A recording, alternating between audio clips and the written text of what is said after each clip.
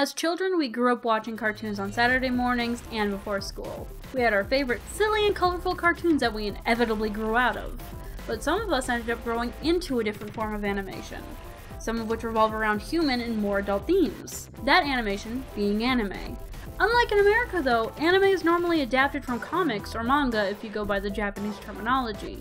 Some anime make us laugh, some make us cry, and some are just plain overall astounding. Today on Nerd Sector we'll be going over some of the best anime. A warning though, there will be spoilers ahead.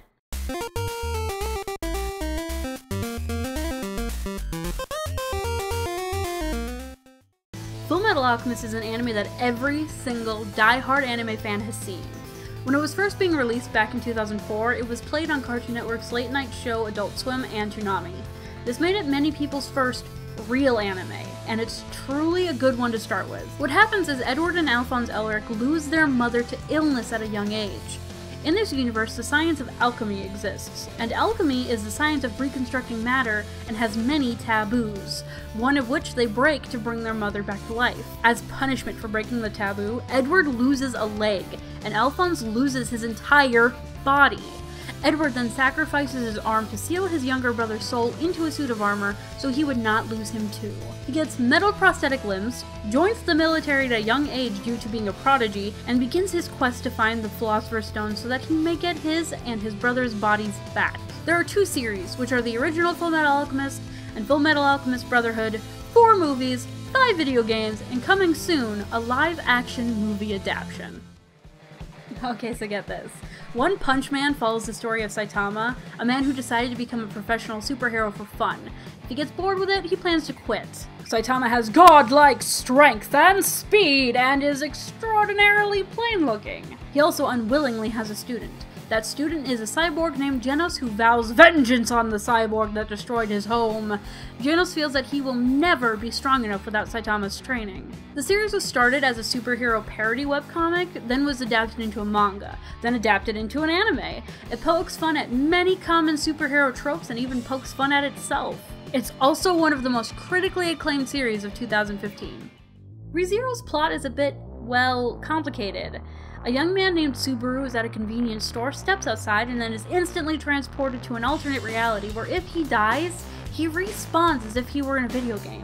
This is caused by an apparently evil witch who is trying to destroy the world and needs vessels embodying the 7 deadly sins. Subaru seems to be the perfect candidate for Pride, but doesn't even realize this. He makes friends who die, but he dies, so they're all resurrected. So that's okay, right? The answer to that question is a big fat no.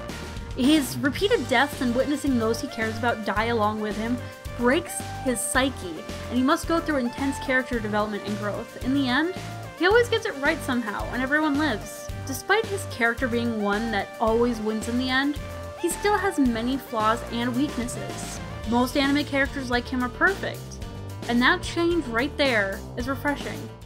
Okay, so what do you get when you mix a rich boy that's trying to run away from his stalker ex-girlfriend and a guy with amnesia that ends up becoming best friends with the rich guy and also somehow falls in love with the stalker ex-girlfriend? This show. Without spoiling too many plot points, that is the best summary I can give you. The show is funny, it is well written, and well animated. It's a show that's much less action-based and much more story-driven. Overall, the show is executed very well and highly recommended. This anime has no action. It has no deaths and no super intense drama. It follows a young boy named Shuichi, who turns out to be a transgender girl. Her older sister doesn't understand she wants to be a girl, her friends support her, and she ends up with a girlfriend who doesn't realize that she's a she, and the girlfriend supports and understands her in the end. These are themes not often found in anime, let alone mainstream media. Many people in the LGBTQA+ community adore this anime due to how well and how realistically the situation Shu is in is portrayed. Another reason many people love this series is because it looks as if it were made from a watercolor painting. So this next show, people either love it or hate it. There is no real in-between. Sword Art Online began as a hack.slash fanfiction. It eventually grew into a worldwide phenomenon as one of the most critically acclaimed anime of this decade. It follows Kirito, a teenager who gets trapped inside a virtual reality video game with thousands of other people. They must fight to survive, because if they die in the game, they will die in real life. The only way out is to beat the game, and that is what Kirito aims to do. People fell in love with these characters and the story. It's a highly recommended anime. It's also a prequel to the next show I'll be talking about. Okay, so this show was made before Sword Art Online, but the story comes after it. The gist of the story is the same in the fact that you must play the game, and if you die in it, you can never play it again. The big difference between the two is that the characters have flaws. Unlike Kirito, instead of being perfect and everyone just instantly bonding with and loving him, Arita has problems and flaws. For example, he suffers with his body image and self-worth. You'll always see the main character as overweight and too short for his age, but sometimes in the glimpse of a mirror or in a photo, you'll actually see what he really looks like. That's right, you see the way Arita sees himself throughout the series. Because of the dynamic characters in this series, it ranks above its prequel.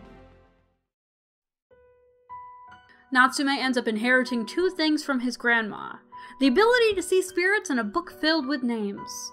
His grandma went around gathering the names from many spirits. The names were put into the book, and that bound the spirits into servitude to his grandmother. Natsume makes it his goal to release all the spirits bound by the book. If he fails, a very large cat demon plans to eat him. If he succeeds, the cat demon will probably still try to eat him.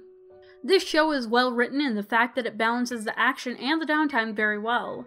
The latest season of this anime was released this past winter. If you enjoyed classical music and crying, this will be the perfect show for you. It follows the musical prodigy Kosei, who is worked and molded into a human metronome by his dying mother. When she dies, he has a mental breakdown and can no longer play. He retires from piano at the ripe old age of 12. 2 years go by and he still doesn't play the piano. It takes a spunky young violinist girl to get him back into playing. Unfortunately, this girl also has a big secret that just might shatter his world all over again.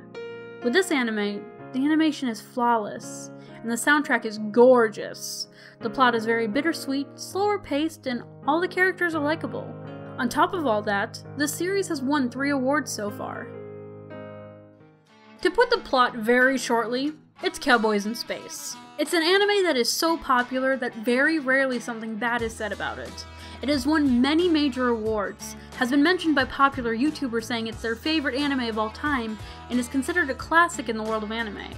In 2012, an anime convention known as Anime Nebraskan got the chance to auction off a copy of an autographed Cowboy Bebop movie script for charity for $850, surpassing the largest bids of the event by far. People literally ran across the convention just to get the chance to bid on this script.